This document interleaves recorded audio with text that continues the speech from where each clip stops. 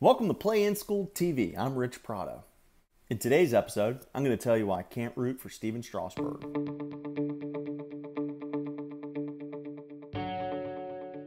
So we have some late breaking news. Today is October 11th, 2017. But before we talk about today's news, I want to take you back to 2012. Steven Strasburg had a pretty good year. The Nationals made the postseason, but right before the end of the season, Steven Strasburg is shut down. Rumors abound as to why he was shut down. Was it the Nationals ownership? Was it their general managers? Was it his agent? What was it? No matter what it was, I can't believe that he didn't stand up and say, absolutely not. Give me the ball. I'm going to throw, and I'm going to be with this team, helping this team win a World Series. That was 2012. It's now 2017. The late breaking news.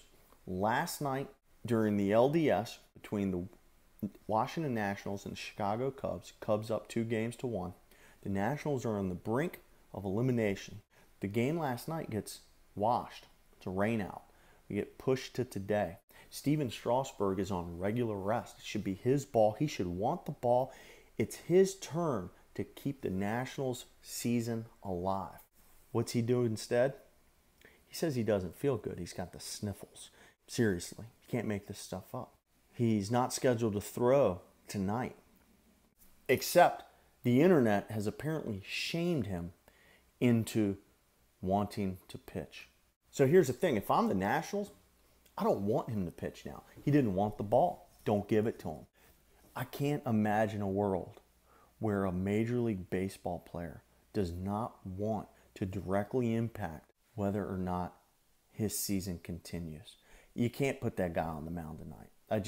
They're probably going to. Okay, I'm filming this at 12 p.m. It's lunchtime now. So the late breaking news is he's supposed to get the ball. Be sure to follow me at Play in School over on Twitter, and we can watch the games together. I'm rooting for the Cubs. I hope you are too. I just can't root for a guy who doesn't want the ball.